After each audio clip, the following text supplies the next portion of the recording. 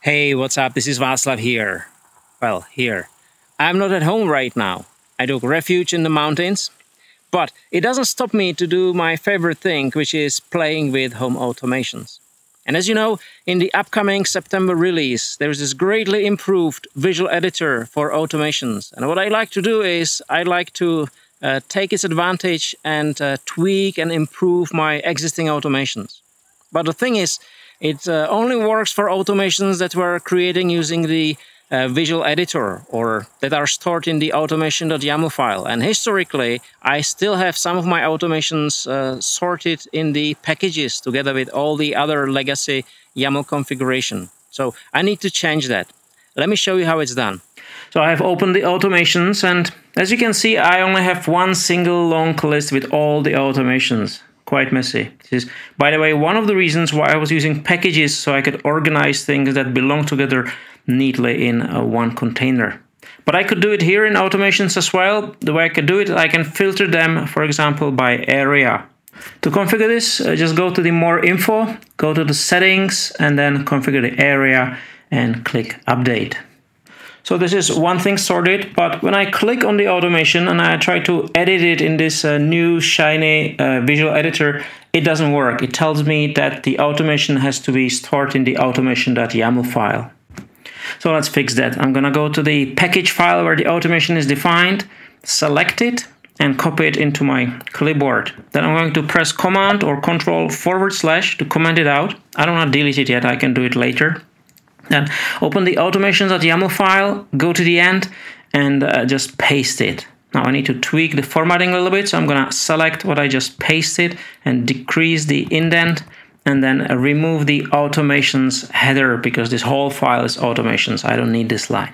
Then let's check the configuration. I'm going to go to Developer Tools, check the configuration, and yes, it's valid, so I can reload it, and then go to the automations, filter out, so I could click on it and see if I can edit it.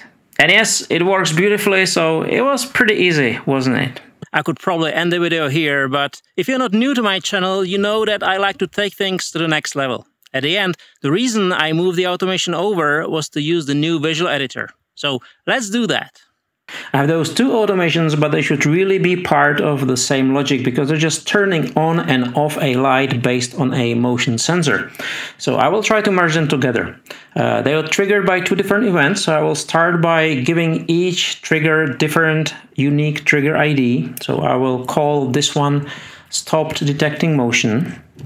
And whilst I'm at it, I can also rename the trigger so it's easier to work with. So I'll name it stop detecting motion.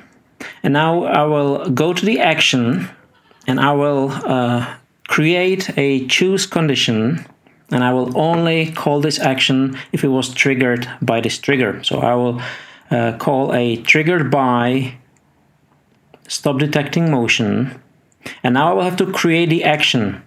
But I currently cannot move the action call service turn line off. I cannot copy and paste it. So what I'm going to do is I'm going to open it in the YAML, and I'm going to copy this action, move it down there below in the sequence, and then just indent it. And I can move it back to the visual editor to see if it works. And it works nicely. If the trigger condition is met, then call the service line turn off. And I can also rename the condition so I know which trigger has triggered that. So I'll call it trigger stop motion. And it reads all nice. If trigger stop motion, then call service light turn off. So that's fine. So now that I have used the visual editor to edit the automation, I can go back to the YAML mode and copy it. And then I can go back to the other automation. There I will do the same. So I will edit the trigger ID and rename the trigger. Then I will add the choose action with the condition. And then I'm going to switch back to the YAML, and there I will paste the other automation and I will start merging them. So first I will take calling the service and move that into the sequence.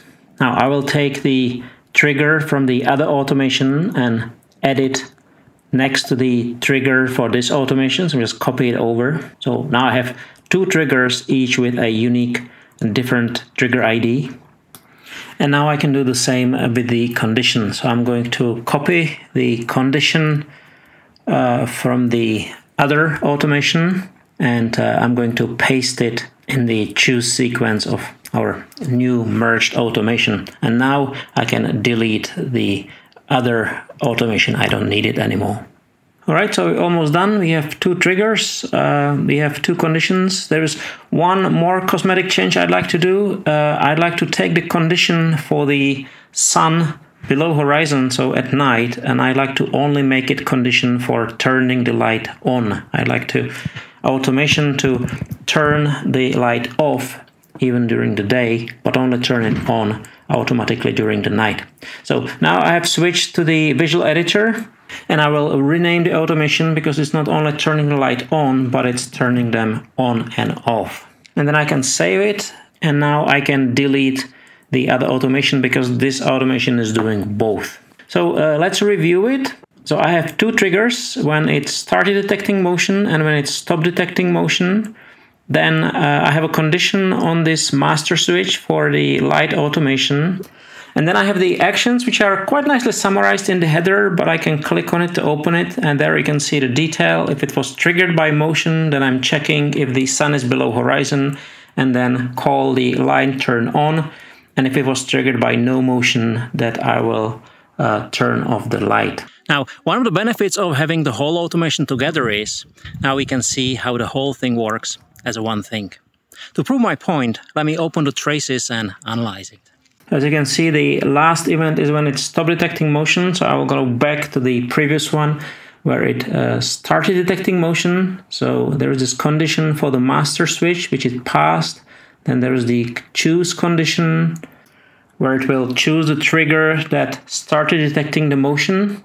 Then again, it will pass the condition on the sun below horizon, and it will ultimately turn the light on.